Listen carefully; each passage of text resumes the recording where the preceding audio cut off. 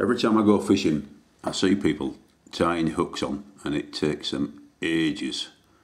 So a few years ago I learnt this trick with a pair of forceps, and it's very quick to tie your hooks on, and it's even better when the weather's freezing cold and your fingers are numb, because it takes you literally seconds to actually attach the hook. That's it done now. So it's called a forceps knot or a hemostat knot.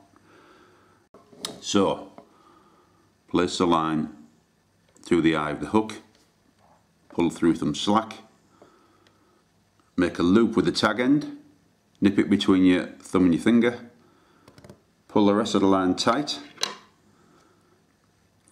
like forceps through the loop, 1, 2, 3, 4, grab the tag end, like so, pull it through, cinch up the knot, that's it, ready to go. Just trim off the excess at the end.